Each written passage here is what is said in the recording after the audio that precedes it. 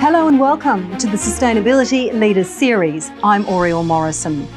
The role of transport in sustainable development was first recognised at the 1992 United Nations Earth Summit. The UN noted that over the next 20 years, transportation would be expected to be the major driving force behind a growing world demand for energy. Transport of people and goods accounts for close to a quarter of the world's energy-related greenhouse gas emissions, making change in the sector crucial to meeting global net zero targets. The world's rising population, along with rapidly increasing urbanisation, only serving to add to demand for transport. By 2050, 70% of people are expected to live in urban centres. According to the Global Infrastructure Outlook, more than $2 trillion of transport infrastructure investments will be needed each year until 2040. And governments around the world have stepped up. The US has committed $2 trillion towards infrastructure, Europe $850 billion, and China $500 billion. The good news, some of the tools needed to curb emissions are already being implemented in many countries. Global sales of electric vehicles doubled between 2020 and 2021, and other options, including sustainable fuels, are already in play. New forms of transport, like electric scooters and bikes, are becoming more and more prominent in our major cities. The rise of drones, the concept of green corridors, and the adoption of government policies and incentives are all making significant headway. Road travel accounts for around 3/4 of today's transport emissions, with the majority from passenger vehicles, followed by trucks carrying freight. Now, in order to achieve the UN-backed goal of net zero emissions, the road transport sector will need to undergo what's known as deep decarbonisation, which involves transformation of every aspect of how we travel.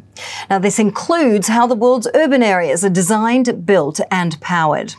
I'm joined now by the man who quite literally wrote the book on this. Peter Newman is Professor of Sustainability at Curtin University and coordinating lead author for transport for the Intergovernmental Panel on Climate Change. With 20 books and more than 350 academic papers to his credit, Professor Newman is an esteemed global authority, and he joins me now. Professor, welcome. Thank you. How does the Asia-Pacific, the transformation there, the progress on our transformation, compare to other parts of the world? Well, in the time when we began to collect data on cities, the three that stood out as models for how to go into the future were Tokyo, Singapore and Hong Kong.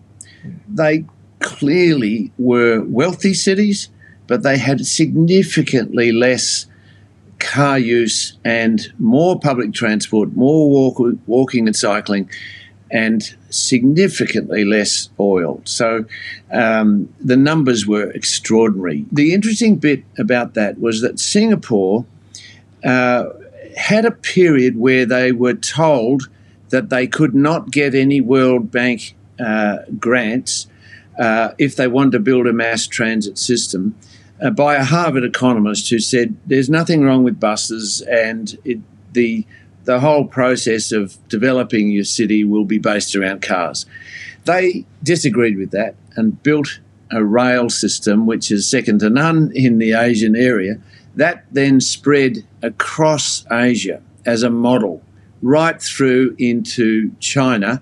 Hong Kong basically was doing the same thing as Singapore, and that has dramatically shown the world that you can make busy, difficult, car-based cities be transformed into significantly better places by getting good urban rail. So, Professor, from a global perspective then, are we transitioning our energy use when it comes to transport fast enough to save the planet?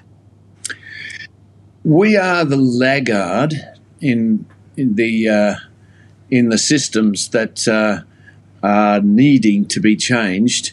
Power has been the leader in the last 10 years transport continues to increase in its amount of oil that's consumed and greenhouse gas produced, whereas power is going down rapidly as gas and coal are found to be no longer needed in the systems, coal especially. So the next phase is going to be electric for all of land transport. And that land transport starts with balancing your public transport along with your private transport. All of this can be electric and can feed into the solar systems that are being built in the power system. Now, Professor, you've been looking into net zero corridors. Tell us how these will work. Yeah, net zero corridors are, I think, a way for the land transport system and cities to begin the process of going net zero overall.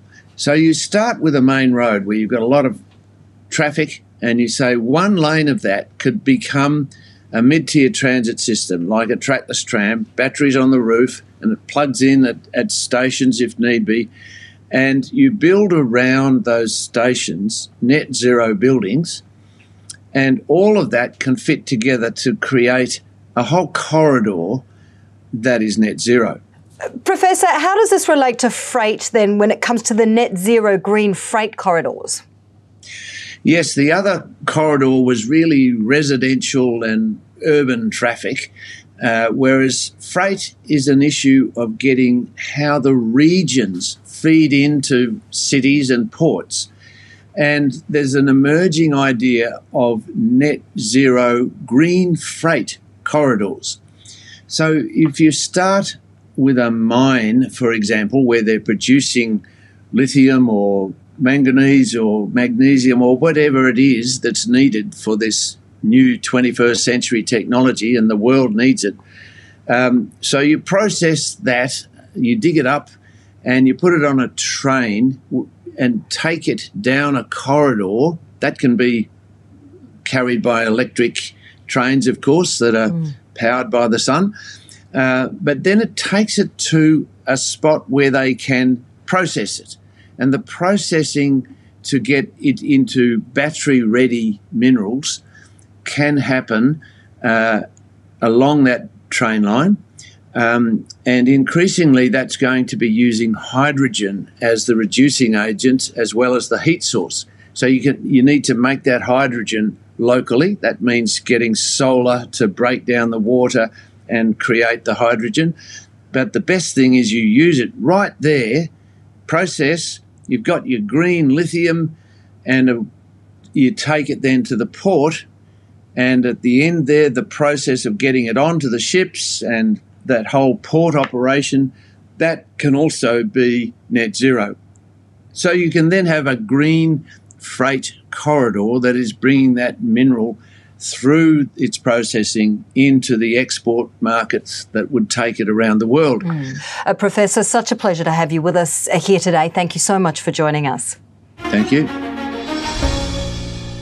Under increasing pressure from stakeholders, companies in the transport and logistics sector are exploring new ways of meeting net zero targets.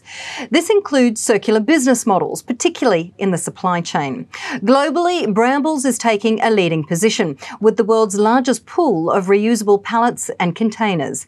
I'm joined now by JJ Frajo, Chief Sustainability Officer for Brambles.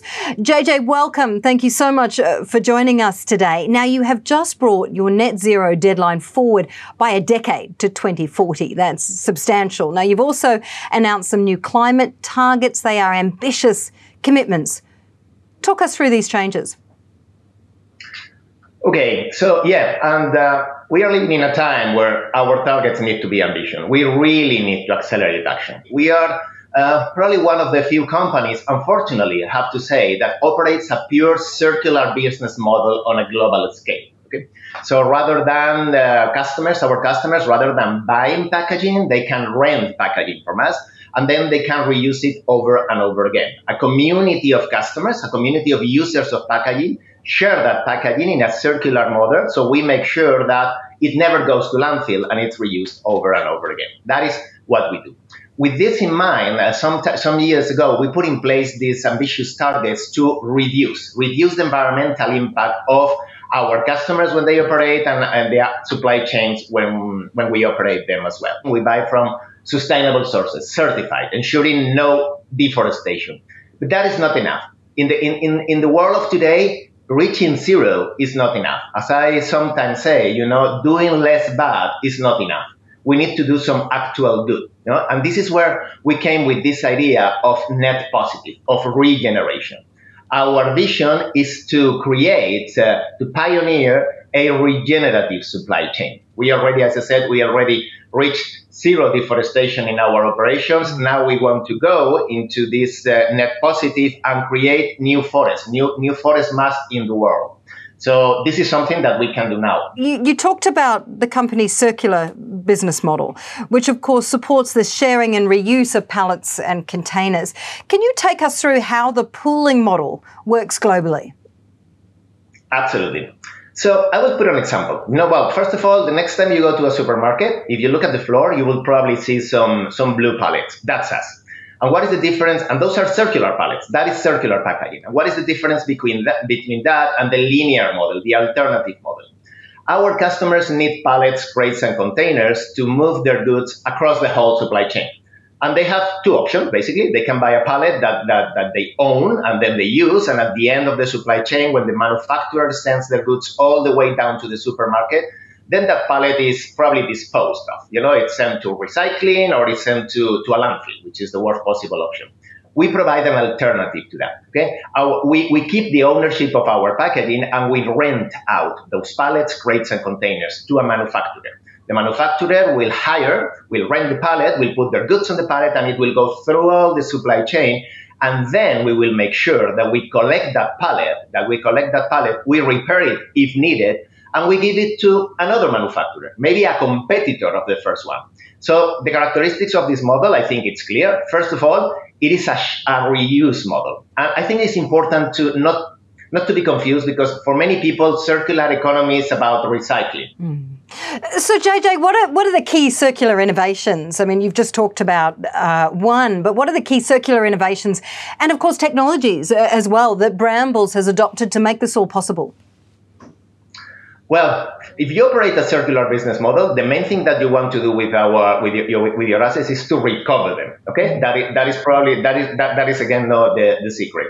So we have been investing for years, and now we are in this program of digitalization. We really want to know where our pallets are to make sure that we will collect them back and we will be able to operate this model in an even more circular way. But also, when you start operating these circular models and you start to have visibility of what happens in the supply chain, there are other fantastic things that you can do. We know decarbonization and CO2 emissions is a challenge of our time, and transportation in supply chain is a significant source of the supply chain emissions, the transportation emissions. And by having more visibility of where our pallets are and where they go, we can see millions of flows of pallets moving in one direction and in another direction. So then we are in a very, very good position, in a privileged position to unlock efficiencies in transportation. This sort of fits into the question that I wanted to ask you. On a personal and also on a business level, what is the most difficult part of your job? You are the sustainability leader of a global transport business, high emissions, difficult job. What's the most difficult part of it? I think the most difficult part of my job is to reach the whole supply chain. We are in a company where we have been operating a circular business model for a long time, and where the culture of sustainability is there. In our company, people feel it's our DNA, and we want to do more. But now, if you want to have a real impact, and that is what we want with this regenerative supply chain vision, you really need to act and to impact in the whole supply chain, in your supplier, in the supplier of your supplier, and all the way up, through the value chain. And sometimes even, and the good thing is that now, especially after the pandemic, when there has been this sustainable revolution, everyone wants to do their part.